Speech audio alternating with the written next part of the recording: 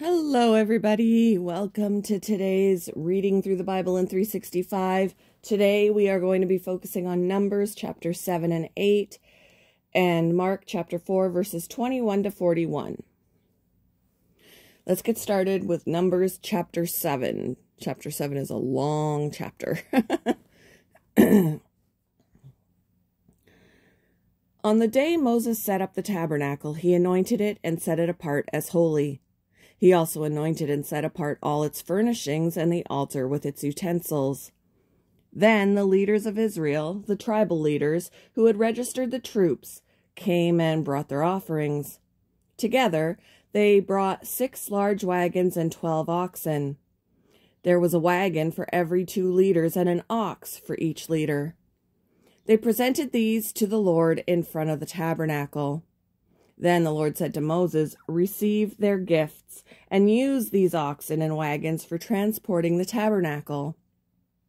Distribute them among the Levites according to the work they have to do." So Moses took the wagons and oxen and presented them to the Levites. He gave 2 wagons and 4 oxen to the Gershonite division for their work, and he gave 4 wagons and 8 oxen to the Merarite division for their work. All their work was done under the leadership of Ithamar, son of Aaron, the priest. But he gave none of the wagons or oxen to the Kohathite division, since they were required to carry the sacred objects of the tabernacle on their shoulders. The leaders also presented dedication gifts for the altar at the time it was anointed. They each placed their gifts before the altar. The Lord said to Moses, "Let one leader bring his gift each day for the dedication of the altar." On the first day, Nahshon, son of Amminadab, leader of the tribe of Judah, presented his offering.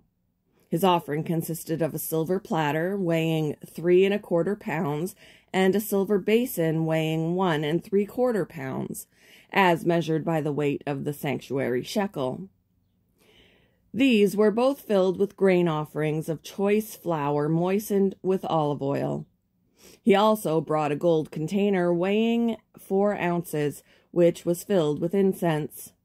He brought a young bull, a ram, and 1-year-old male lamb for a burnt offering, and a male goat for a sin offering. For a peace offering, he brought 2 bulls, 5 rams, 5 male goats, and 5 1-year-old male lambs. This was the offering brought by Nahshon, son of Amminadab. On the second day, Nathanael, son of Zor, leader of the tribe of Issachar, presented his offering. His offering consisted of a silver platter weighing 3 1/4 pounds and a silver basin weighing 1 3/4 pounds, as measured by the weight of the sanctuary shekel. These were both filled with grain offerings of choice flour moistened with olive oil. He also brought a gold container weighing 4 ounces, which was filled with incense. He brought a young bull, a ram, and a 1-year-old male lamb for a burnt offering, and a male goat for a sin offering. For a peace offering, he brought 2 bulls, 5 rams, 5 male goats, and 5 1-year-old male lambs. This was the offering brought by Nathanael, son of Zor. On the third day of Eliab, son of Helon, leader of the tribe of Zebulun, presented his offering. His offering consisted of a silver platter weighing 3 1/4 pounds and a silver basin weighing 1 3/4 pounds, as measured by the weight of the sanctuary shekel. They were both filled with grain offerings of choice flour moistened with olive oil. He also brought a gold container weighing 4 ounces, which was filled with incense. He brought a young bull, a ram, and a 1-year-old male lamb for a burnt offering, and a male goat for a sin offering. For a peace offering, he brought 2 bulls, 5 rams, 5 male goats, and 5 1-year-old male lambs. This was the offering brought by Eliab, son of Helon, or Helon. On the 4th day, Elizur, son of Shedeur, leader of the tribe of Reuben, presented his offering. His offering consisted of a silver platter weighing 3¼ pounds and a silver basin weighing 1¾ pounds, as measured by the weight of the sanctuary shekel. These were both filled with grain offerings of choice flour moistened with olive oil. He also brought a gold container weighing 4 ounces, which was filled with incense. He brought a young bull, a ram, and a 1-year-old male lamb for a burnt offering, and a male goat for a sin offering. For a peace offering, he brought 2 bulls, 5 rams, 5 male goats, and 5 1-year-old male lambs. This was the offering brought by Elizur, son of Shedeur. On the 5th day, Shelumiel, son of Zurishaddai, leader of the tribe of Simeon, presented his offering. His offering consisted of a silver platter weighing 3¼ pounds and a silver basin weighing 1¾ pounds, as measured by the weight of the sanctuary shekel. These were both filled with grain offerings of choice flour moistened with olive oil. He also brought a gold container weighing 4 ounces, which was filled with incense. He brought a young bull, a ram, and a 1-year-old male lamb for a burnt offering, and a male goat for a sin offering. For a peace offering, he brought 2 bulls, 5 rams, 5 male goats, and 5 1-year-old male lambs. This was the offering brought by Shelumiel, son of Zurishaddai. On the 6th day, Eliasaph, son of Deuel, leader of the tribe of Gad, presented his offering. His offering consisted of a silver platter weighing 3¼ pounds and a silver basin weighing 1¾ pounds, as measured by the weight of the sanctuary shekel. These were both filled with grain offerings of choice flour moistened with olive oil. He also brought a gold container weighing 4 ounces, which was filled with incense. He brought a young bull, a ram, and a 1-year-old male lamb for a burnt offering, and a male goat for a sin offering. For a peace offering, he brought 2 bulls, 5 rams, 5 male goats, and 5 1-year-old male lambs. This was the offering brought by Eliasaph, son of Deuel. On the 7th day, Elishama, son of Ammihud, leader of the tribe of Ephraim, presented his offering. His offering consisted of a silver platter weighing 3¼ pounds and a silver basin weighing 1¾ pounds, as measured by the weight of the sanctuary shekel. These were both filled with grain offerings of choice flour moistened with olive oil. He also brought a gold container weighing 4 ounces, which was filled with incense. He brought a young bull, a ram, and a 1-year-old male lamb for a burnt offering, and a male goat for a sin offering. For a peace offering, he brought 2 bulls, 5 rams, 5 male goats, and 5 1-year-old male lambs. This was the offering brought by Elishama, son of Ammihud. Excuse me. On the 8th day, Gamaliel, son of Pedahzur, leader of the tribe of Manasseh, presented his offering. His offering consisted of a silver platter weighing 3¼ pounds and a silver basin weighing 1¾ pounds, as measured by the weight of the sanctuary shekel. These were both filled with grain offerings of choice flour moistened with olive oil. He also brought a gold container weighing 4 ounces, which was filled with incense.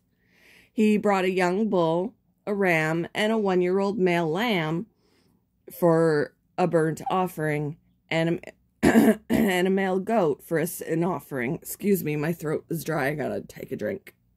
Sorry, guys. He brought a young bull, a ram, and a 1-year-old male lamb for a burnt offering, and a male goat for a sin offering. For a peace offering, he brought 2 bulls, 5 rams, 5 male goats, and 5 1-year-old male lambs.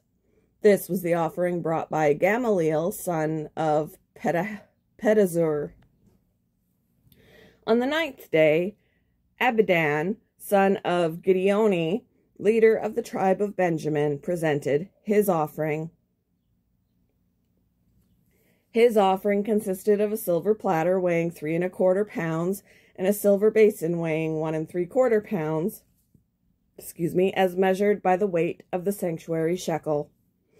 These were both filled with grain offerings of choice flour moistened with olive oil. He also brought a gold container weighing 4 ounces, which was filled with incense. He brought a young bull, a ram, and a 1-year-old male lamb for a burnt offering, and a male goat for a sin offering. For a peace offering, he brought 2 bulls, 5 rams, 5 male goats, and 5 1-year-old male lambs. This was the offering brought by Abidan, son of Gideoni. On the 10th day, Ahiezer, son of Ammishaddai, leader of the tribe of Dan, presented his offering. His offering consisted of a silver platter weighing 3 1/4 pounds and a silver basin weighing 1 3/4 pounds, as measured by the weight of the sanctuary shekel. These were both filled with grain offerings of choice flour moistened with olive oil.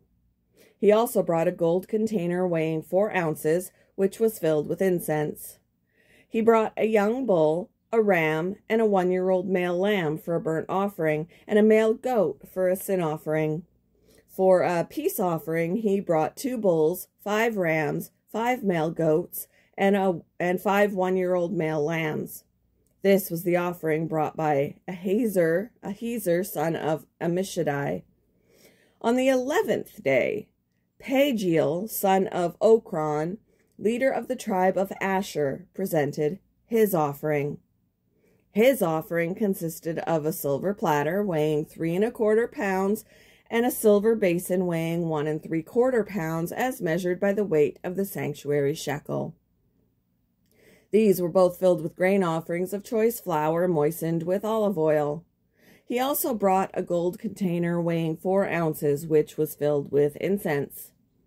He brought a young bull, a ram, and a 1-year-old male lamb for a burnt offering, and a male goat for a sin offering. For a peace offering, he brought 2 bulls, 5 rams, 5 male goats, and 5 1-year-old male lambs. This was the offering brought by Pagiel, son of Okron. On the 12th day, Ahira, son of Enan, leader of the tribe of Naphtali, presented his offering. His offering consisted of a silver platter weighing 3 1/4 pounds and a silver basin weighing 1 3/4 pounds, as measured by the weight of the sanctuary shekel. These were both filled with grain offerings of choice flour moistened with olive oil. He also brought a gold container weighing 4 ounces, which was filled with incense. He brought a young bull, a ram, and a 1-year-old male lamb for a burnt offering, and a male goat for a sin offering. For a peace offering, he brought 2 bulls, 5 rams, 5 male goats, and 5 1-year-old male lambs. This was the offering brought by Ahira, son of Enan. So this was the dedication offering brought by the leaders of Israel at the time the altar was anointed. 12 silver platters, 12 silver basins, and 12 gold incense containers. Each silver platter weighed 3 1/4 pounds, and each silver basin weighed 1 3/4 pounds. The total weight of the silver was 60 pounds, as measured by the weight of the sanctuary shekel. Each of the 12 gold containers that was filled with incense weighed 4 ounces, as measured by the weight of the sanctuary shekel. The total weight of the gold was 3 pounds. 12 young bulls, 12 rams, and 12 1-year-old male lambs were donated for the burnt offerings, along with the prescribed grain offerings. 12 male goats were brought for the sin offerings. 24 bulls, 60 rams, 60 male goats, and 61-year-old male lambs were donated for the peace offerings. This was the dedication offering for the altar after it was anointed. Whenever Moses went into the tabernacle to speak with the Lord, he heard the voice speaking to him from between the two cherubim above the ark's cover, the place of atonement that rests on the ark of the covenant. The Lord spoke to him from there. Chapter 8. The Lord said to Moses, "Give Aaron the following instructions. When you set up the 7 lamps in the lampstand, place them so their light shines forward in front of the lampstand." So Aaron did this. He set up the 7 lamps so they reflected their light forward, just as the Lord had commanded Moses. The entire lampstand, from its base to its decorative blossoms, was made of beaten gold. It was built according to the exact design the Lord had shown Moses. Then the Lord said to Moses, "Now set the Levites apart from the rest of the people of Israel and make them ceremonially clean. Do this by sprinkling them with the water of purification and have them shave their entire body and wash their clothing. Then they will be ceremonially clean. Have them bring a young bull and a grain offering of choice flour moistened with olive oil, along with a second young bull for a sin offering. Then assemble the whole community of Israel and present the Levites at the entrance of the tabernacle. When you present the Levites before the Lord, the people of Israel must lay their hands on them. Raising his hands, Aaron must then present the Levites to the Lord as a special offering from the people of Israel, thus dedicating them to the Lord's service. Next, the Levites will lay their hands on the heads of the young bulls, present one as a sin offering and the other as a burnt offering to the Lord, to purify the Levites and make them right with the Lord. Then have the Levites stand in front of Aaron and his sons and raise your hands and present them as a special offering to the Lord. In this way, you will set the Levites apart from the rest of the people of Israel, and the Levites will belong to me. After this, they may go into the tabernacle to do their work, because you have purified them and presented them as a special offering. Of all the people of Israel, the Levites are reserved for me. I have claimed them for myself in place of all the firstborn sons of the Israelites. I have taken the Levites as their substitutes. For all the firstborn males among the people of Israel are mine, both of people and of animals. I set them apart for myself on the day I struck down all the firstborn sons of the Egyptians. Yes, I have claimed the Levites in place of all the firstborn sons of Israel and of all the Israelites. I have assigned the Levites to Aaron and his sons. They will serve in the tabernacle on behalf of the Israelites and make sacrifices to purify the people so no plague will strike them when they approach the sanctuary. So Moses, Aaron, and the whole community of Israel dedicated the Levites, carefully following all the Lord's instructions to Moses. The Levites purified themselves from sin and washed their clothes, and Aaron lifted them up and presented them to the Lord as a special offering. He then offered a sacrifice to purify them and make them right with the Lord. After that, the Levites went into the tabernacle to perform their duties, assisting Aaron and his sons. So they carried out all the commands that the Lord gave Moses concerning the Levites. The Lord also instructed Moses, "This is the rule the Levites must follow. They must begin serving in the tabernacle at the age of 25, and they must retire at the age of 50. After retirement, they may assist their fellow Levites by serving as guards at the tabernacle, but they may not officiate in the service. This is how you must assign duties to the Levites." Moving on to Mark chapter 4, starting at verse 21 and finishing up the chapter. Then Jesus asked them, "Would anyone light a lamp and then put it under a basket or under a bed? Of course not. A lamp is placed on a stand where its light will be where its light will shine. For everything that is hidden will eventually be brought into the open, and every secret will be brought to light. Anyone with ears to hear should listen and understand. Then he added, pay close attention to what you hear. The closer you listen, the more understanding you will be given, and you will receive even more. To those who listen to my teaching, more understanding will be given.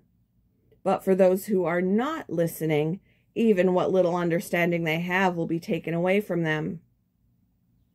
Jesus also said, the kingdom of God is like a farmer who scatters seed on the ground. Night and day, while he's asleep or awake, the seed sprouts and grows, but he does not understand how it happens. The earth produces the crops on its own. First, a leaf blade pushes through. Then the heads of wheat are formed, and finally the grain ripens. And as soon as the grain is ready, the farmer comes and harvests it with a sickle, for the harvest time has come. Jesus said, how can I describe the kingdom of God? What story should I use to illustrate it? It is like a mustard seed planted in the ground. It is the smallest of all seeds, but it becomes the largest of all garden plants. It grows long branches, and birds can make nests in its shade. Jesus used many similar stories and illustrations to teach the people as much as they could understand. In fact, in his public ministry, he never taught without using parables, but afterward, when he was alone with his disciples, he explained everything to them. As evening came, Jesus said to his disciples, let's cross to the other side of the lake. So they took Jesus in the boat and started out, leaving the crowds behind, although other boats followed. But soon a fierce storm came up. High waves were breaking into the boat, and it began to fill with water. Jesus was sleeping at the back of the boat with his head on a cushion. The disciples woke him up, shouting, Teacher, don't you care that we're going to drown? When Jesus woke up, he rebuked the wind and said to the waves, Silence! Be still! Suddenly the wind stopped, and there was a great calm. Then he asked them, Why are you afraid? Do you still have no faith? The disciples were absolutely terrified. Who is this man? They asked each other. Even the wind and waves obey him.